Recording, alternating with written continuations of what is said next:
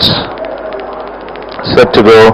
And away they jump out with a good line out by all the contenders and sorting themselves out. Precious are being pushed to the front, but now being joined on the outside by Royal Dynamite. These two are going stride for stride, neck and neck. Another 2.5 lengths behind is Magical Skill. Half a length on the outside is Nozzler. Another 2.5 to 3 lengths behind is Pride and Joy, followed by Royal Striker running one deep. Then comes Remora flashing strides. Half a length behind Monterey. Another 3 lengths behind is Touch of Gold, followed by Golden Joy, and Negress Pearl is last.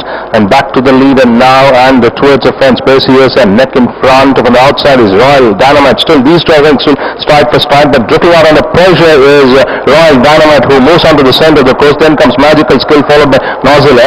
Another 5 lengths behind is Remora, followed by Pride and Joy. Towards the fence is Flashing Strides, but inside the last 300 now, and Precious is still by about 5 to the grid of Royal Dynamite. Then comes Magical Skill, followed by Nozzler, and a strong riding, but 150 meters more to run. It looks to be a one-horse race with Precious trouncing the opposition and running away by about a distance in front of Nozzler, running up very late to take the second place ahead of Royal Dynamite. So it's Precious who triumphs a distance in front of Nozzler, followed by Royal Dynamite. Then it was Monterey, Magical Skill, they followed then by Remora. Then it was Flashing Strides, Pride and Joy, Royal